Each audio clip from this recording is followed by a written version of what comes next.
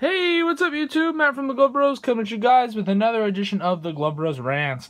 In this video, I will be showing you guys my Rawlings Pro Preferred DCT, which is now officially up for sale or trade. And you guys are going to figure out why as soon as I show you my video tonight about my latest pickup I got on Saturday.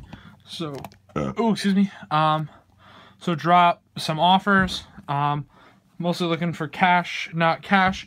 Rawlings 11.7 to 12 1/4 gloves. Better condition the better.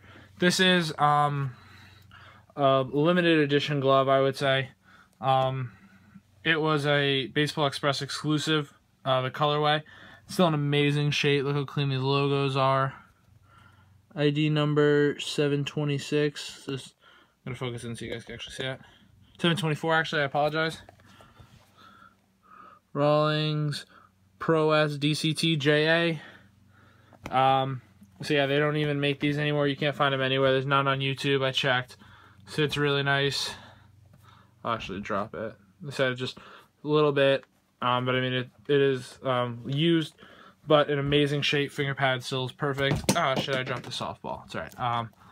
So yeah, the rant is going to be about glove accounts that have more than 3 owners. So as you guys know, obviously, me and Marco both run this account, YouTube, and we both run the Instagram.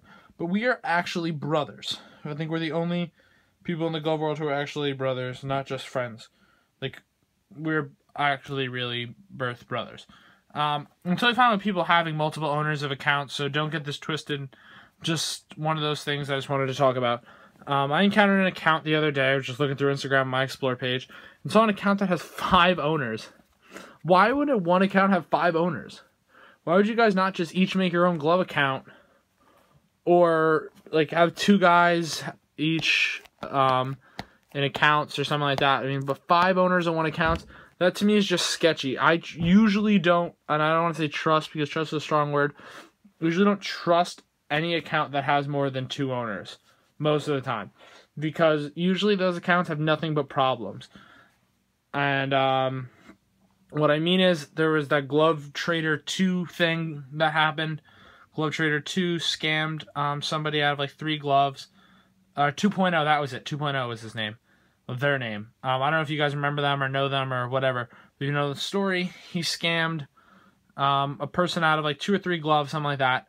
And then all the other owners on the page claim that it wasn't them, it was the one person, and they absolved him of the account. They got rid of him. See, to me, when you make an account with somebody, I don't know if you, I would never make an account with somebody I don't know. I would have to at least know the person, be like a teammate with them or something. I would actually want to know that they were trustworthy. I mean, a lot of Marco's teammates, some of his teammates collect, but not to the scale like we are. They have like 2 or 3 nice gloves. They've asked to be on this account, stuff like that.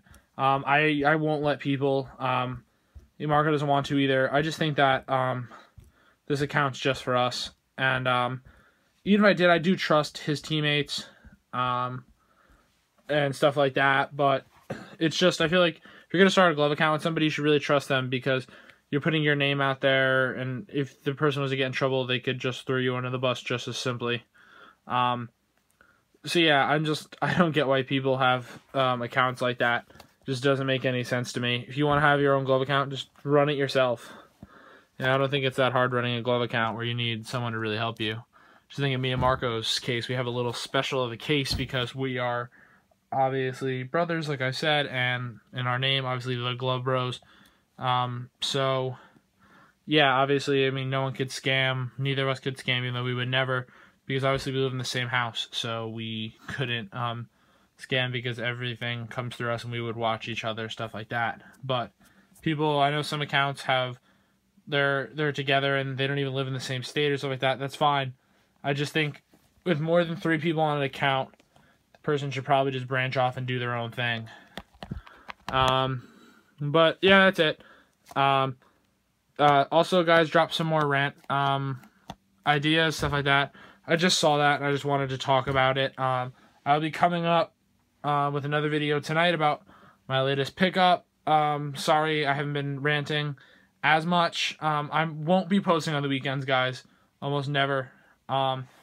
the weekends are like my time to relax. I work during the week. I go to school. It's my time to spend with my girlfriend, stuff like that. I always still post on Instagram. You guys know that. That only takes a second to post a picture on Instagram. Most of the time I have the pictures preloaded and then I just post them up whenever I want to. But sorry. But as far as Instagram videos, probably not going to be releasing them on the weekends. At least for a while. If we were to get bigger and bigger, we got to like probably close to like 1,000 followers, I might post on the weekends. Sorry guys, I'm a little under the weather. It's been pretty cold in Jersey here lately. So with the weather shifting, I'm getting sick.